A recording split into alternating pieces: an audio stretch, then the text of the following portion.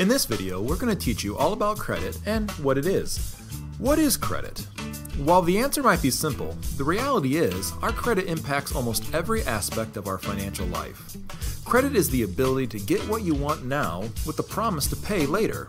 Companies are basically trusting that you are good for it. So how does a bank or business know if they can trust you to repay them? Well, they purchase a report of your credit history from a company called a credit bureau. There's lots of credit bureaus, but the three most common are Equifax, TransUnion, and Experian. These bureaus collect information like your payment history, the amount of credit you have available, how much credit you're using, any collections, and details on your public records like bankruptcies, tax liens, and repossessions. They also gather facts like current and past addresses, employers, and income.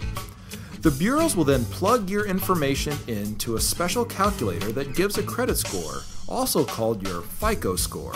FICO, or FICO, is just an abbreviation for the business that created the scoring system, the Fair Isaac Corporation. Now with your history and score in hand, a credit union or company can make an informed decision on whether or not they will allow you to borrow money and what the terms will be for repaying them.